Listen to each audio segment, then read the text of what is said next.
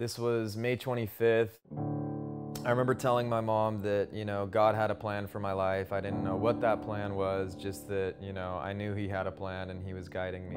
Later on that evening, this would be around probably 11 o'clock, 11:30 at night. I'm driving, and the next thing I know, I was on top of my roof. My airbags were deployed. My car was literally upside down. I don't know what happened. I don't know if I hit another car. And freaking out, and I don't know how long that went on before a bystander pulled me out of the car, and they take me by ambulance to the hospital, and the CHP draws my blood, and after getting the blood results, I was positive for cocaine, marijuana, opiates, fentanyl, amphetamine, and benzos. The reason I was in the hospital facing back surgery was because of my drug addiction. There I was at the hospital, Antelope Valley Hospital at midnight on my sister's birthday, just kind of wondering how I got here again, It just seems like these consequences keep getting greater and greater. This was never the plan for my life. I wasn't supposed to fall this hard, doing things I never said I'd do, getting in trouble, going to jail, being homeless,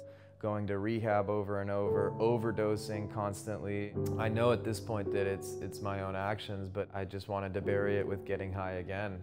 And that's what I did. I left AMA, and I'm on a very strict, basically bed rest while my back heals. And still, fighting this beast of, I didn't want to be clean. I wasn't ready to get clean. I still wanted to use, and this carried on for about 3 months. It's just get high, get high, get high. After a while of using, the thought comes to me that maybe I should really try one more time to get clean. And I had my brother Dane take me to rehab.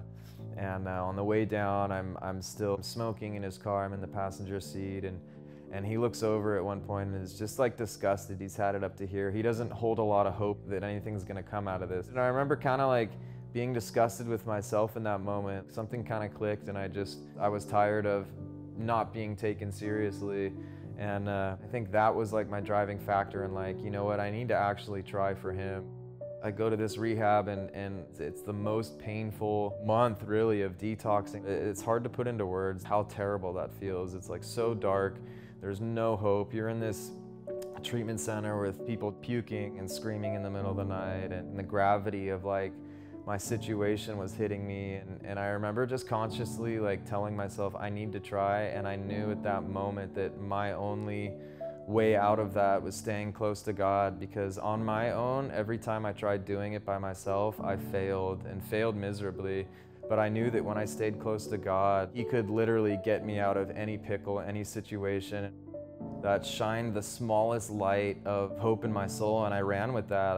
I got a Bible, and I started reading it, and I started going to their little Sunday service, and I really took it seriously at some point.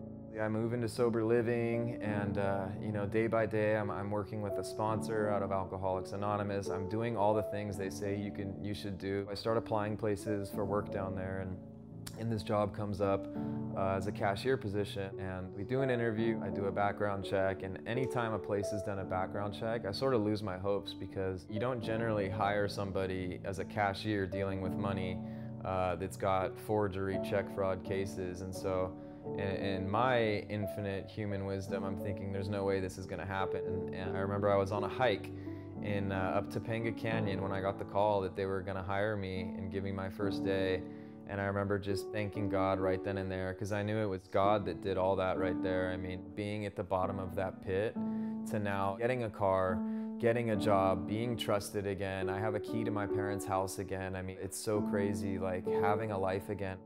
Every day I start each day in gratitude for this new life that I have, because I know what it's like to not have that, I was able to take all that pain, and as horrible as drug addiction was, to make sense of it all.